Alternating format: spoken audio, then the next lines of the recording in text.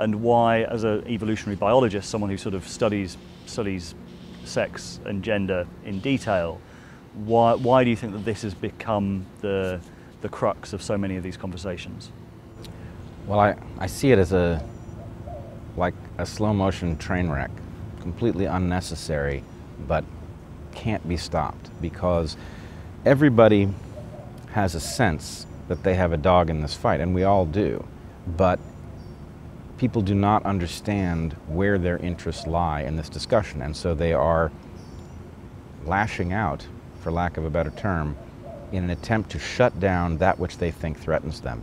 But their map of what is threatening to them and what actually serves their interests is almost random compared to the reality of breeding systems and what people actually want. And the irony is, inside of evolutionary biology, this is all pretty well understood. It's not that complicated. What do you mean? Male, female sexual dynamics, what they mean, and what different social systems are about. So this conversation, there's no debate inside of evolutionary biology about whether males and females are basically the same. We all know that males and females are not basically the same. There are many things about us that are the same, but there are also many things that are different, and those things that are different may be inherited genetically, they may be inherited culturally, but they all have meanings. It's not an open landscape in which you can just design whatever you want. So what I see is wishful thinking everywhere, and people imagining they are much more informed about sexual dynamics than they actually are. I guess what a lot of people fear when they hear evolutionary biologists talk about sex roles is that they're trying to sort of reimpose roles that were cast off in the 1960s and 1970s. So this is an important misunderstanding. The roles that we have recently abandoned are almost unbelievably ancient. My favorite example involves looking at a flower that contains both male and female parts in the same structure. A flower that has both male and female parts has a difference of opinion within itself about how enthusiastic to be about sex with strangers. The male parts are gung-ho for it. The female parts, not so much. The female parts, in fact, at a structural level, are coy. They put the pollen grains through a test in which pollen tubes grow down through a long structure in order to reach the ova. So we can decide that we either do want to retain female coyness in some form, or that we want to reject it. But what we can't do is decide that that was imposed by some sort of Puritan viewpoint amongst males in recent times. It's not. It stretches back far enough into the past that we can find it across the animal kingdom, and if we look into plants, it's separately evolved, but nonetheless the same pattern emerges there. So we should alter the dynamics of sexuality for modern times, and we should do so with fairness in mind. I'm very much in favor of this. I'm married to a woman who views the world in masculine terms. I mean, she lives in a way that makes sense in masculine terms. She goes to the Amazon, she enjoys adventure of a certain kind. I'm all in favor of women doing things that are not traditionally female, but I'm not in favor of pretending that femininity was invented by men to keep women chaste or something like that. It wasn't invented by humans at all. Because this, I guess, is another part of the discussion, because from a sort of postmodern viewpoint, even using the words masculine and feminine, they assume that those are culturally defined, and then you get into a question, well, what do you mean by masculine, what do you mean by feminine? And you then sort of enter a language game and a loop where they sort of don't refer to anything. But what you're saying is they actually do refer to things you can study, right down to flowers and to plants and to things that are not human. There's actually a very simple story that accompanies this truth, which is there are very few creatures in which gametes are the same size. There's an unstable equilibrium in which gametes are equal size, and what that means is that gametes in any creature that has two sexes will tend to have one sex with small mobile gametes and another sex with large sessile gametes. Once you have that dynamic, you have an asymmetry in the interest of the parents in investing in those gametes. Small mobile gametes are not worth investing heavily in, and large sessile gametes are worth being choosy over because the investment that they contain is greater. Now that has almost nothing to do with us at a direct level, but every time we have had creatures evolve in which there's an asymmetry of investment in offspring, you get other things evolving as a consequence, like choosiness. It is natural that a creature that has larger gametes should be choosy. It is natural that a creature that gets pregnant should be choosy. It is natural that a creature that has offspring with a long childhood should be choosy. Now in human beings, we have a really interesting situation where men reproduce by two strategies. Men can love them and leave them, in which case they're not very choosy because why should they be at an evolutionary level? And men, more generally, invest in their offspring, in which case they have every reason to be as choosy as women do. So human beings are not some standard case from nature. They're a special case and an interesting one. But to imagine that females being more reluctant about sex was the idea of men who wanted to impose something on women is preposterous. It exists in birds, it exists in insects, it exists in trees.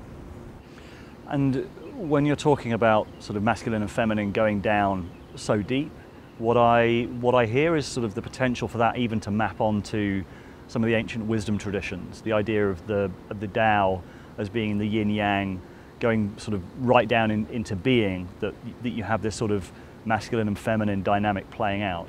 Do you think does that kind of analogy work? Absolutely, and in fact there's an important evolutionary principle discovered by a biologist named Fisher. Fisher's sex ratio principle says that it is actually, although males can produce many more offspring in a lifetime than females can, on average males and females produce the same number, because for every male who produces an above average number of offspring, there's some male who produces a below average number of offspring. So the variance in males is high, the variance in females is lower, but the average is equally valuable. So sex ratios tend to be even at birth because there's no evolutionary advantage to producing males or females. In fact, what you want to do is produce that which is in lower supply. This is a perfect yin-yang. They are not symmetrical and identical in that sense, but they are compatible symmetries that reflect a balance between two forces. And the punchline to the joke is that we are not one or the other. Evolutionarily speaking, all your genes but a handful spend half their time in female form and half their time in male form, and so they aren't really about one of these two strategies winning out over the other, because half the time they would be on the losing end. It seems that there's a confusion between is and ought, that a lot of the time, and you saw this in the Jordan Peterson-Kathy Newman interview, where Jordan Peterson was describing the way that things are, Kathy Newman was immediately taking it as that he was saying this is the way that things should be. You're saying that I should do this. Is this part of the substructure of this conversation? The is-ought question is absolutely basic. You can't really have any of the important topical conversations that we need to have without covering this ground and realizing that to describe what is not to imply anything about what ought to be, or even what can be, and maybe that's the third partner in that triad. When we look at evolution and biology, we are looking at a completely amoral landscape. There are many wonderful things in there, there are horrifying things in there. Evolution is responsible for all of our best characteristics and our worst. So at some level, we should be having the conversation not about, well, you think this is what is, therefore you're defending it as what ought. We should be having the conversation about what that is do we want to retain, what that is do we want to jettison, and how much freedom do we have to move things. And we have much more freedom than those who are pushing a naive symmetry would imagine. We have a lot of freedom to refigure the dynamics of male and female, and we should do it. Because this, I guess, is the is the concern that when people talk about evolutionary biology as saying, well, this is our evolutionary toolkit, men and women have different evolutionary toolkits, what people then hear is a sense of this is unchangeable. This is, we're then in a binary between the conservatives' view that we're kind of basically, we're going to have to go back to the 1950s, and the liberal idea, and how do we transcend that kind of, the culture war? Unfortunately, there's a kind of failure of understanding that extends into evolutionary biology and also exists in a widespread form in public, which has to do with evolution being synonymous with genes. So when people talk, they will say, is it biological or is it cultural? Well, that's not a good dichotomy. It happens that culture is equally biological as genes.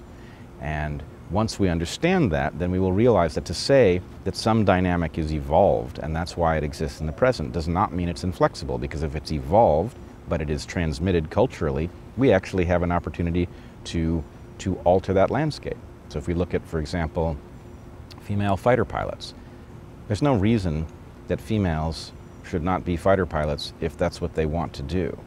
But warfare has always been the province of men. Does it need to remain the province of men? That's a discussion we can have. But there's no technical reason, and obviously the fact that there are female fighter pilots tells us that we can retune that dynamic any way that we think is right. And lots of things in this area work that way, where they are evolved, there's a history, but it is transmitted in a way that it is amenable to being altered.